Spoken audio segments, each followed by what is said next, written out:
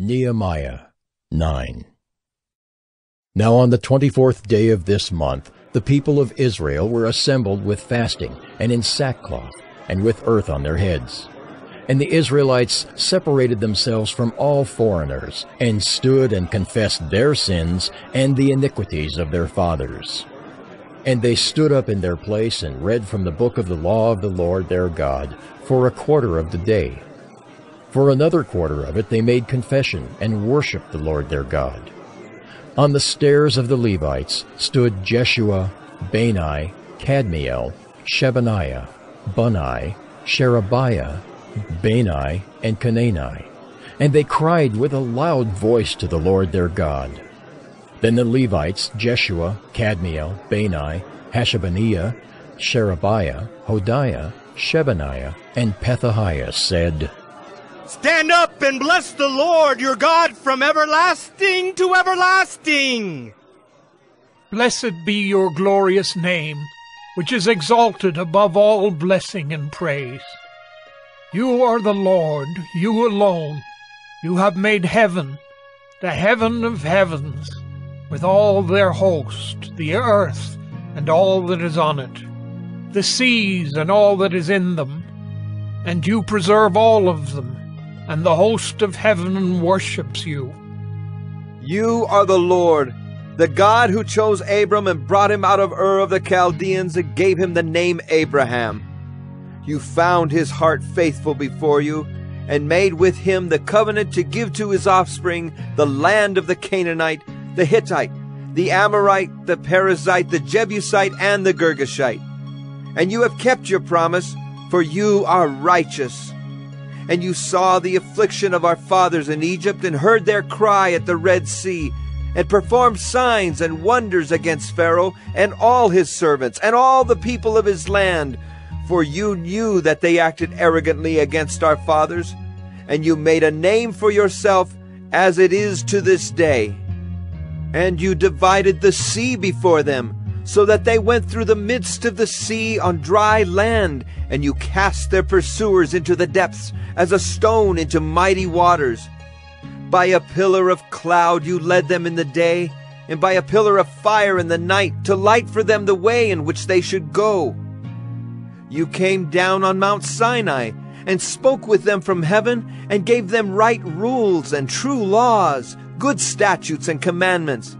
And you made known to them your holy Sabbath, and commanded them commandments and statutes and a law by Moses your servant. You gave them bread from heaven for their hunger, and brought water for them out of the rock for their thirst.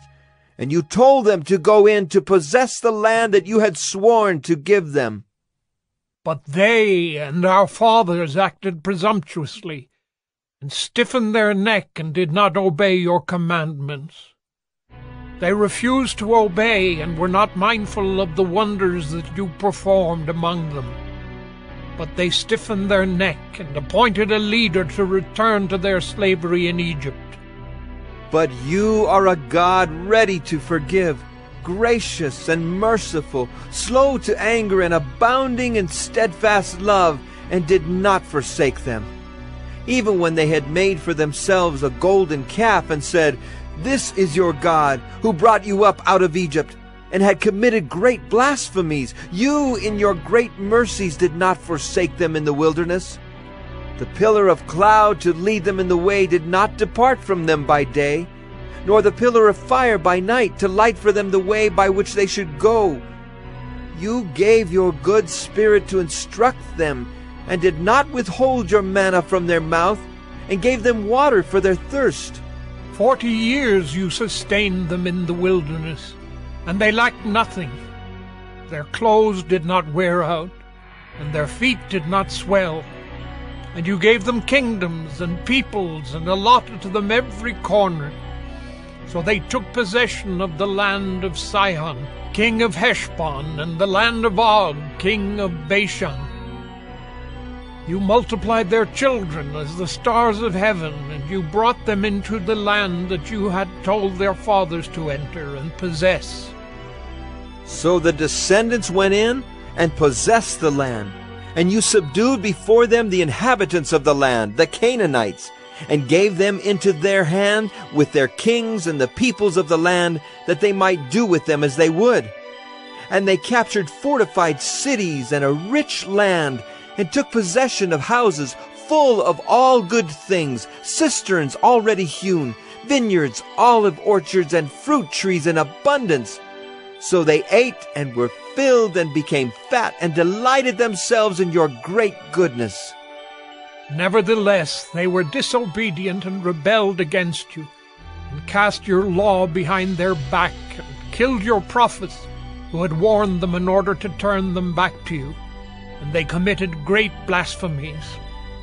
Therefore you gave them into the hand of their enemies, who made them suffer.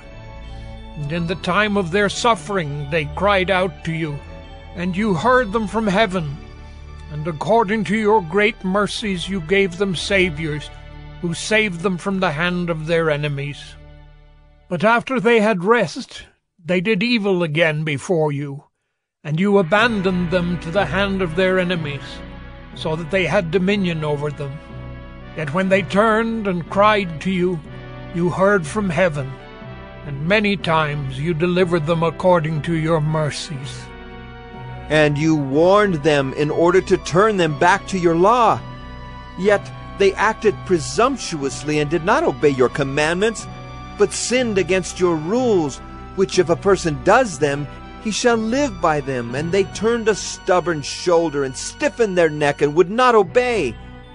Many years you bore with them and warned them by your Spirit through your prophets, yet they would not give ear. Therefore you gave them into the hand of the peoples of the lands. Nevertheless, in your great mercies you did not make an end of them or forsake them, for you are a gracious and merciful God. Now, therefore, our God, the great, the mighty, and the awesome God, who keeps covenant and steadfast love, let not all the hardship seem little to you that has come upon us, upon our kings, our princes, our priests, our prophets, our fathers, and all your people, since the time of the kings of Assyria until this day. Yet you have been righteous in all that has come upon us. For you have dealt faithfully, and we have acted wickedly. Our kings, our princes, our priests, and our fathers have not kept your law or paid attention to your commandments and your warnings that you gave them.